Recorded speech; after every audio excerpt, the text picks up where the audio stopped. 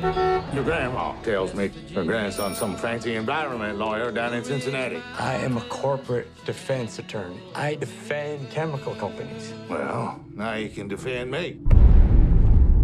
How many did you lose? 190. 190 cows. You told me nothing's wrong here. It's a small matter for a family friend. Help a guy who needs it. The farmer or you? It's chemicals, I'm telling you. I'm seeing documents I don't understand. They're hiding something. That chemical. What if you drank it? Drank it? It's like saying, what if I swallowed a tire?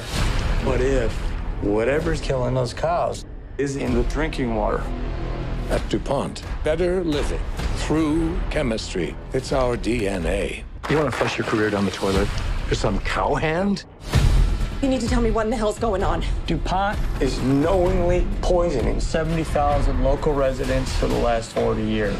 You knew, still you did nothing. You want to take everything that you know and turn it against an iconic American company, like an informant. Isn't that right? Isn't that right? Isn't that right? Yes. They have all the money, all the firepower, and they'll use it. I know. I was one of them.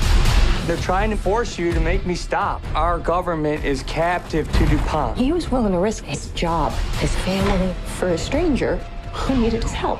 The system is rigged. They want us to think it'll protect us.